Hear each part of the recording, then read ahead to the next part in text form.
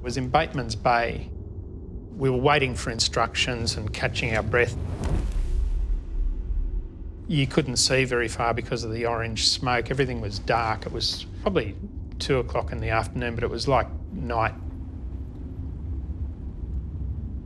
Then I saw something moving on the side of the road.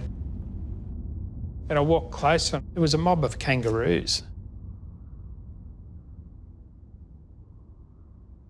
The speed of that fire with its pyroconvective storm driving it in every direction, they had nowhere to go. And they came out of the forest on fire and dropped dead on the road. And I've never seen that. Kangaroos know what to do in a fire. They're fast animals. I just, I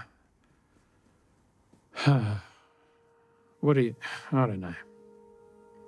Yeah, the world's changed.